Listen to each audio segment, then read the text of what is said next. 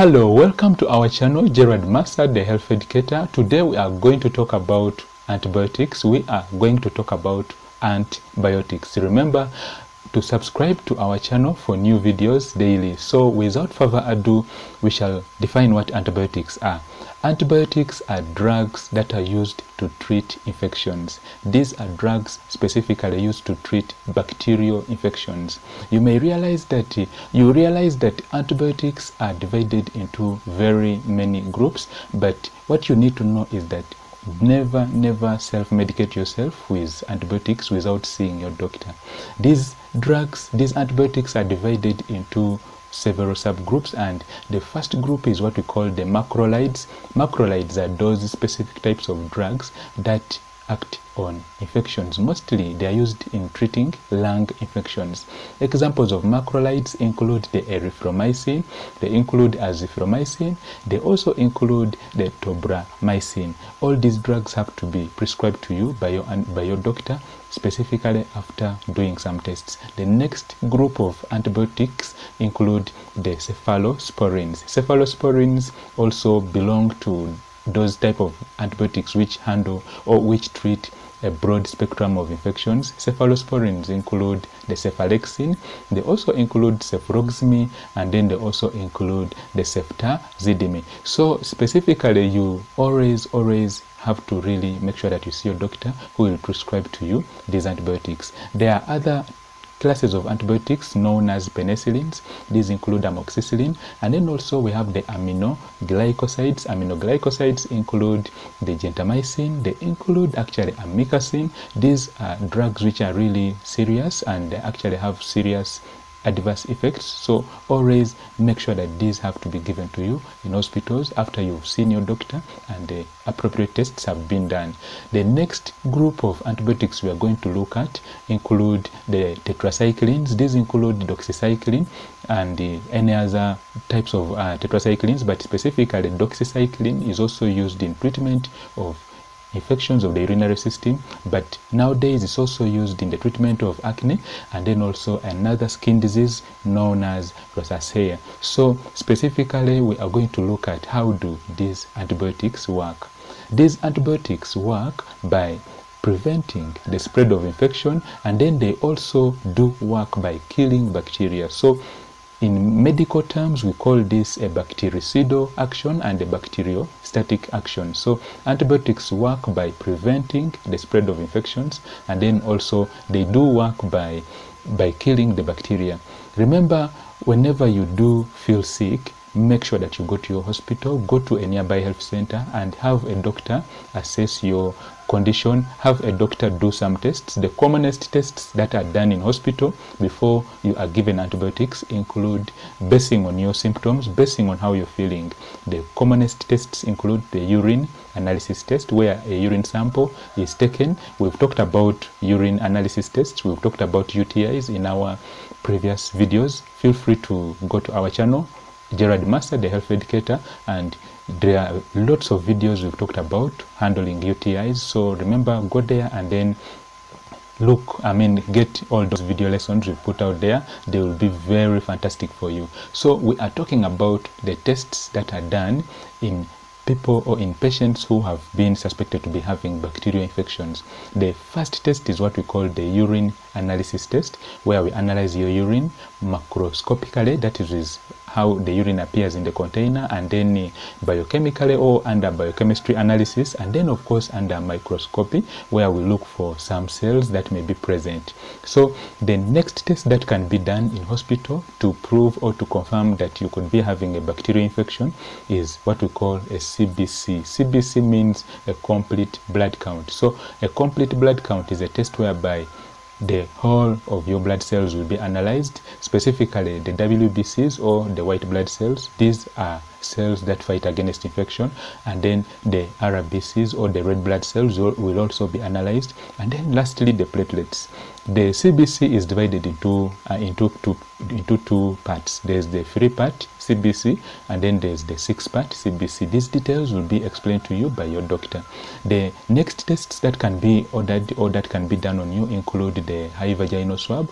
That is in women with repeated infections that are not going away.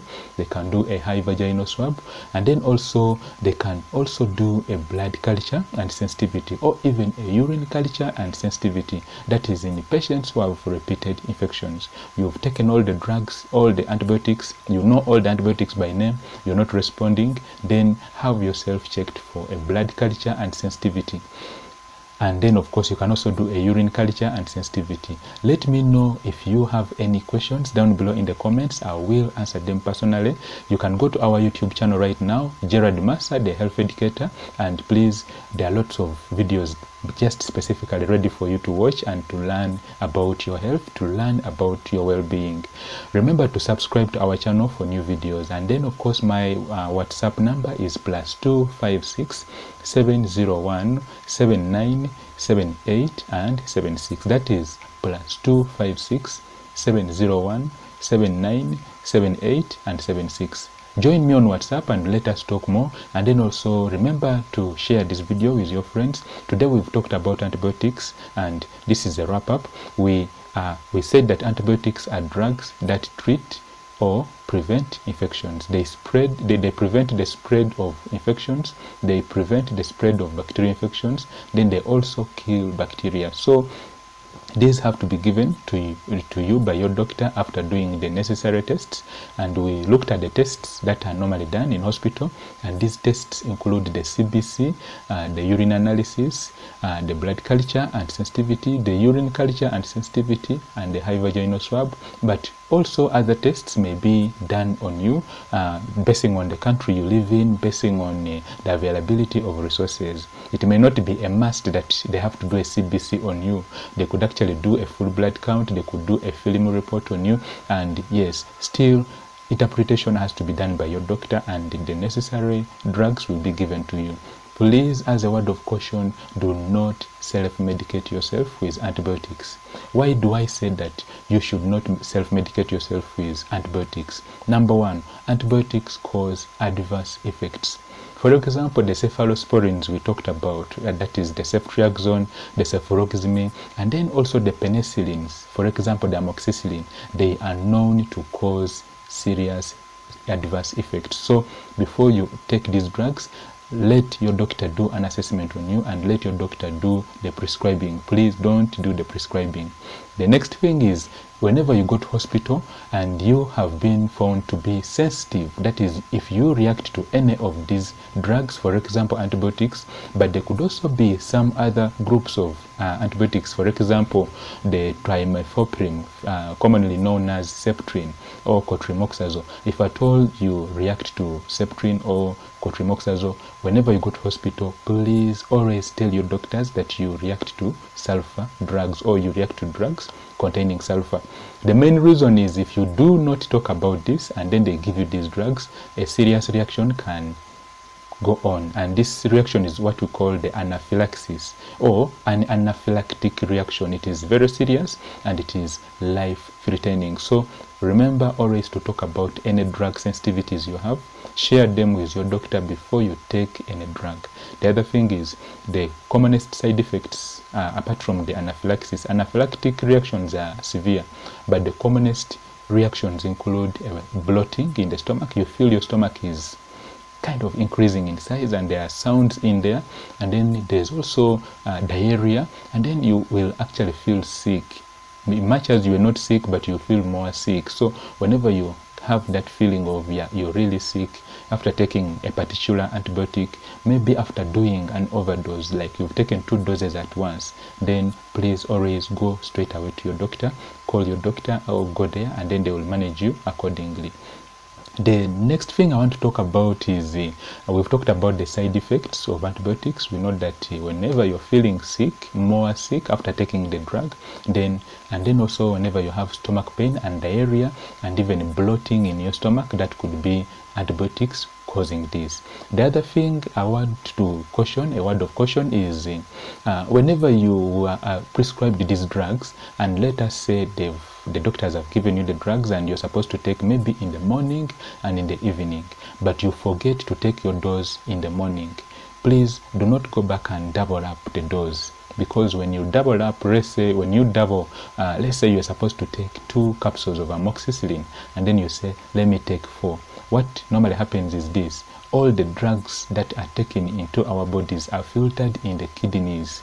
The kidneys deal with the filtration. They remove what is necessary, and then they pass out what is not needed in form of urine. And sometimes you've realized that whenever you take some antibiotics and then you go and do pee and you go and urinate, there will be that smell, that strong smell of the drug you took. What does that mean? That means your kidneys deal with the filtering and the filtering of these drugs before they go to the liver for further metabolism, so further breakdown in the liver. So specifically, whenever you forget your dose, please don't double up, don't take more drugs. You specifically, if you missed the morning dose, go on and begin in the evening and then proceed with your dose. Do not say that since I missed in the morning, let me double up. So thank you for staying with me today.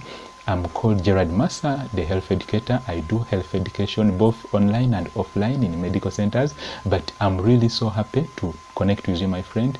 Join me on YouTube to watch more of my videos. I talk about cystitis, I talk about UTIs, I talk about fertility, infertility. I also talk about PCOS or polycystic ovarian syndromes. I also talk about endometriosis, endometritis, anything to do with women's health, anything to do with general well-being. Please let me know and I will answer all your questions. Have yourself a fantastic and healthy day, and remember, we are in lockdown, COVID-19 lockdown, so let us follow the advice that is out there. Let us practice the social distancing. Let us do everything that is needed. Remember, when we are strong and we keep positive, things will be fine. But also, let us not forget to kneel and pray to the Almighty Lord.